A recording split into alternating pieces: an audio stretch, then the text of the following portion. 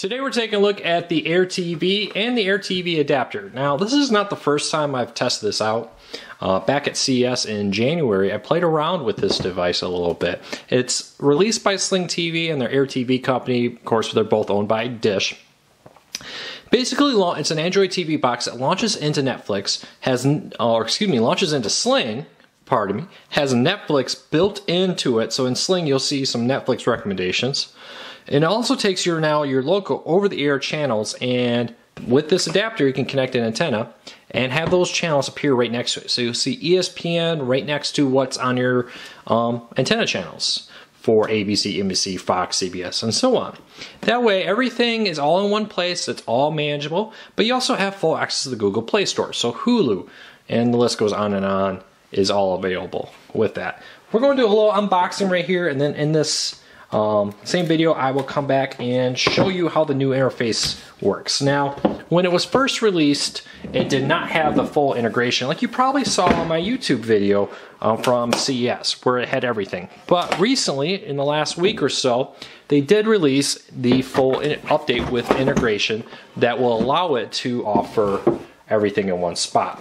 But let's start off quickly with remote. So it's a pretty decent remote. I mean, let's compare that in size to a Roku. This is the Roku Ultra remote right here. You can see it's thinner, but it's a lot wider. You do get the ability to have volume, mute, Netflix, Google. You can favorite a show right there. You pull up info, go back to your guide, just control everything.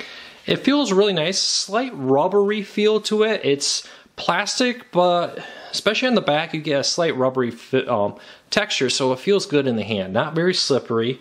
Hard buttons on here.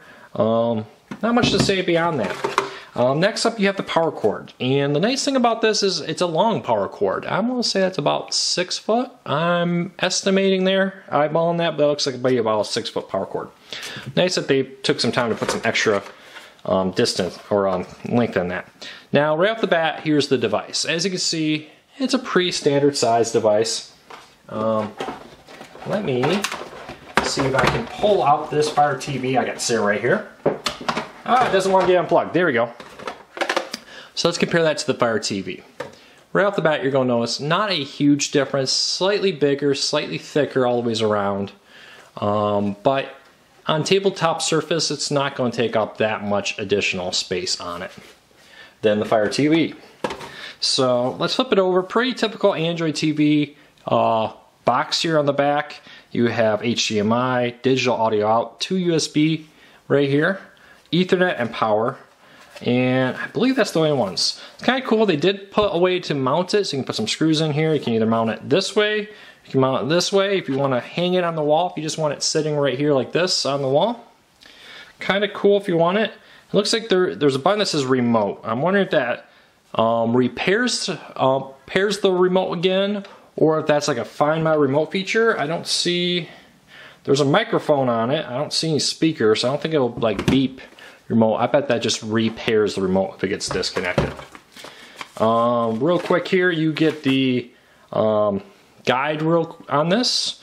Pretty simple, straightforward, big images on it to set it all up. And lastly, a 6 foot HDMI cord. Feels pretty hefty. This feels a lot higher quality than some of the HDMI cords you get with Android boxes. So that's pretty nice. Let's quickly dive into the Air TV adapter. So this is the Air TV adapter. That's it. That's all it is. It plugs into USB. Plug your antenna in on that side, and it connects. Looks like it's self-powered off the USB, and there is an adapter here, which is pretty nice. You plug that there, and it just gives you a little bit more room to play with.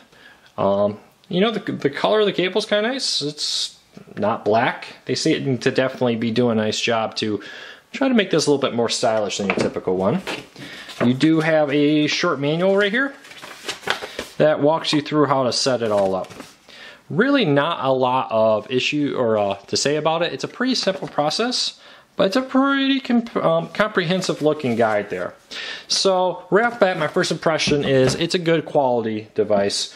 The remote feels good, the quality feels good. Definitely, you know, A nice difference here, typically you see these black. It's kind of fun to see something that's a different color.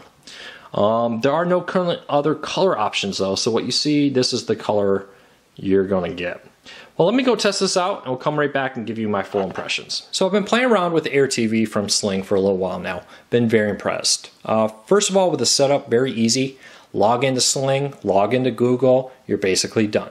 There is an option there for accessibility options like voice menus and larger magnified text, which is great if you have any visual impairments, that this device is compatible for that.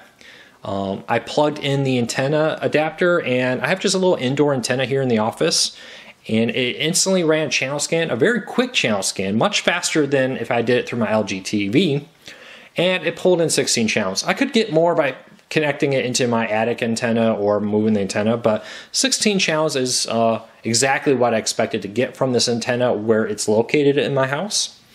So that's pretty nice. You can add your over-the-air channels to your My Channels. I put CBS, CW, and ABC here. Just go into your edit screen here and scroll down until you find them, and you'll be able to add or remove the channels right here. And of course, if you click on it, you can launch right into it. So let's jump into CW, and let's go back here, and let's jump into NBC Sports real quick. And you see, I was just on over-the-air TV. Now I am on Sling TV. No difference. Your experience is identical. I couldn't tell you what was over there and what was Sling if I didn't know what they were. The guide does put, let me cancel out of that, does put all of your over-the-air TV channels way at the end. Let's scroll way past everything. You see how fast this moves? It's a very nice, powerful box. So, as you can see, like here is my local Fox. It will show me everything coming up. I can click on 2.5 Men, see what episode it was, when it's going to air. Here's my ABC. Oop, again, you're going to see here, super quick to load in, and there's your local one. Let me back out here. There we go. As you see again, it's just going to show me everything that's coming up, and it does a nice job of it laying out what's available here. Now it does have all the icons. If you notice ones that don't have it, that's typically like weather channels. This is my ABC's local weather channel that just does a 24-hour stream of weather. Let me click on that real quick to show you. And some of these don't always include the channel icons, but all the main ones, even the smaller channels like The Walk, all include that. Here's my network TVs, my local affiliate Bounce, PBS, and PBS Kids. It's all right here, which is really cool. But you know, there's a lot more to this device here. Let's go back to the home screen and check out the other really cool things. So you got Netflix on this device also, on top of the fact that you have over-the-air TV and Sling capabilities. If I scroll down, you're going to see, yeah, right here's Netflix. Let's jump into Last Chance U. And it's going to remember which spot I left off. Look how quickly that went from the Sling app to the Netflix app. Kind of bump out here real quick and take a look at some of the stuff happening here. American Dad, let's hit resume. Look how fast this is playing. Very quick, very smooth. Let me go back to the home screen on Sling. There you go. Full Netflix integration. I just logged in. It puts my favorites and recommendations right here, which is kind of cool. It's all right there. You notice there's also a row for locals. All the locals are right there if you don't want to go through the guide. All your Android TVs based app settings right here, Sling settings, device settings. Just going to look like a pretty typical Android device menu. Networks, Google Cast, and so on. The other cool thing about this device is the fact that it has a voice remote. Let's launch into that real quick. King of the Hill.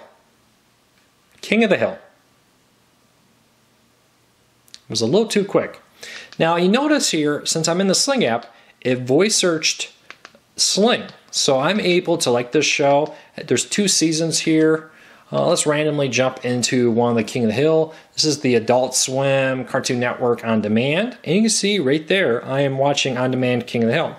So that's pretty cool. It brings a very powerful voice search to Sling TV, which is very nice. Past that, this is really very similar to the actual Sling TV app. There's nothing real special, maybe a couple extra rows here, but it's all in the consistent Sling TV interface that you are used to. And you know, you got all your sports guides here. You can see what movies are coming up. You can even filter them. For now, I don't want to filter them. Let's just kind of scroll through here. You see the new releases featured and so on.